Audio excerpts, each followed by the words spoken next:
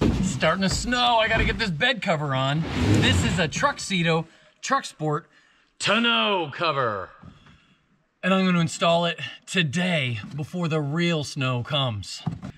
So now that the rugged liner is installed, and by the way, yesterday when I installed it, it was kind of curved up a little bit, but after one day, it leveled out. It fits perfectly. Love this thing.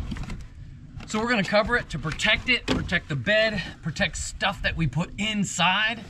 By the way, this is a 2022 Ram 1500 4x4, and this is a 5'7" bed. Let's just get this stuff out and we'll get started. Woo, look at the snow. Awesome. This foam is included if you don't have a drop-in bed liner, so you can seal it, but because mine does, I don't need this. Serious game changer having the liner in. I can now sit and work in the truck without worrying about scratching it up. All right, look at that. I dropped and no scratch. These are the clamps that hold the bed cover down. It's like 22 degrees outside. All right, this has the one with the little notch cut out in the corner. And we align it as such, right? No, no. They cut this side a little long on the rubber strip over here. We'll see if that holds. All right, on this side, okay. Huh. I gotta do some trimming on the rubber. I'm gonna trim this rubber piece back a little bit. I really feel like that's what's holding me up. Try that. See how this seal is bunging up right here? I'm gonna see if I can fix that. I don't like that. That's what leads to leaks. So I'm gonna trim this back a little bit, just right here.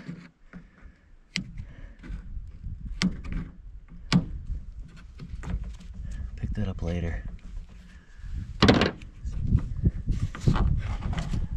Yeah, I feel better about that.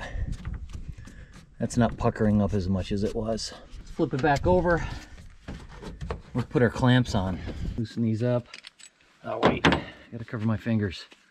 It's cold out of here. Clamp just slides under the bed.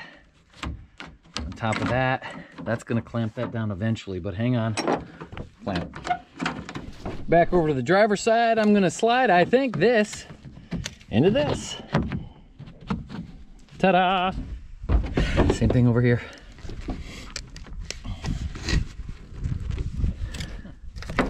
See, the cover's not centered.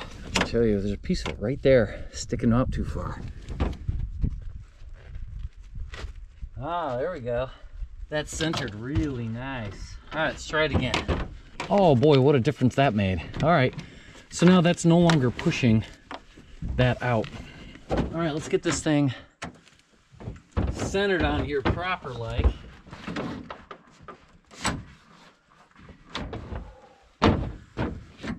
Oh, that's nice.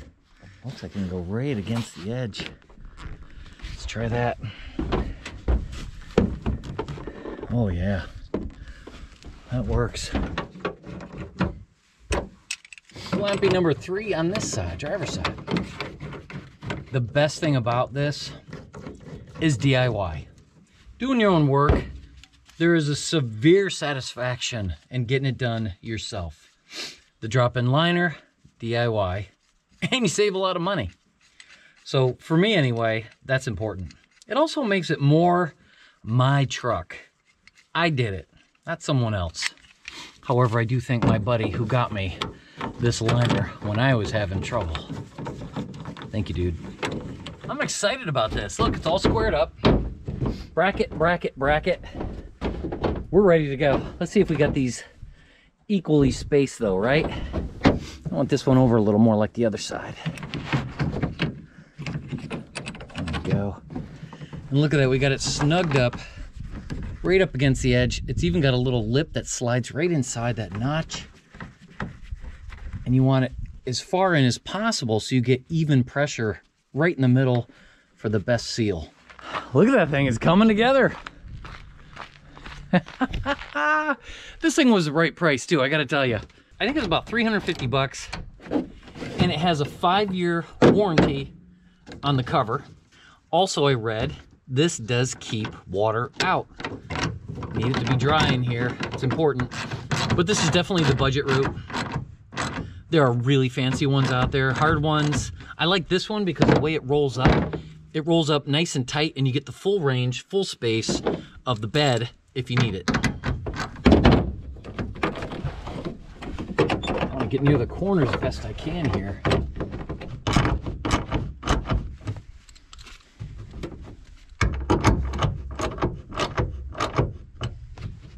That's good.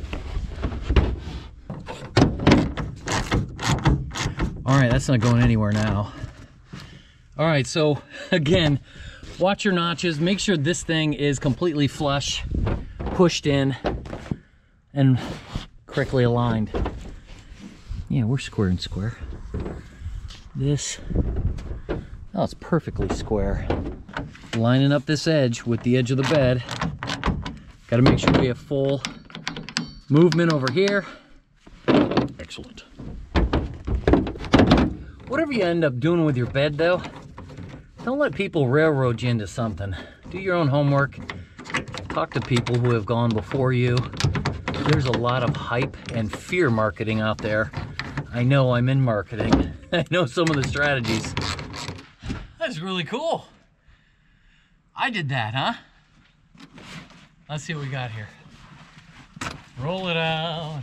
Hope I did it right. Wow, that's cool.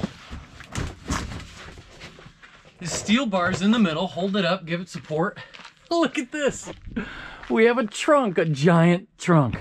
All right, let's see what we got on the ends. This is the end where you need to put the last seal. Yes. Okay, that's sealed.